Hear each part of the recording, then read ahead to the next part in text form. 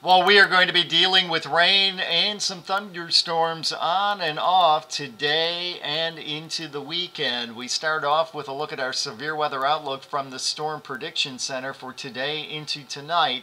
They have our area highlighted with a marginal risk of severe weather, so it's a low-level risk, but still something we need to pay attention to.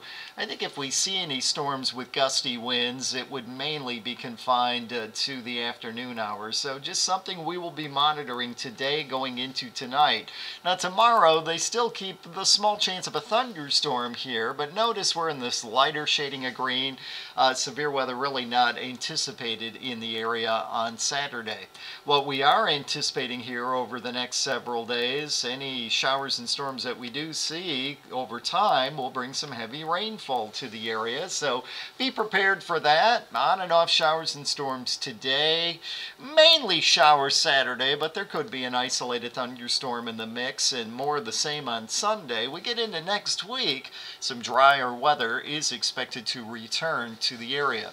So we check out our hour-by-hour forecast for today, and just keep in mind it's not raining the entire time today, but a few showers and storms passing through this morning through about noon today. Get a little bit of a break, and then some more activity starts to flare up later in the afternoon. Now, right now, this particular computer model not showing a lot of activity this evening, but there could still be a stray shower storm, and then that activity is with us on and off overnight and during the day on Saturday as well. So for today, scattered showers and thunderstorms. We'll have to watch the storms in the afternoon and possibly the early evening for some gusty winds. Our high today, 78 degrees. Not raining the entire time tonight, but on and off showers and a few thunderstorms, a low of 67. Both Saturday and Sunday, on and off rain showers, still the small chance of a thunderstorm with highs in the mid-70s.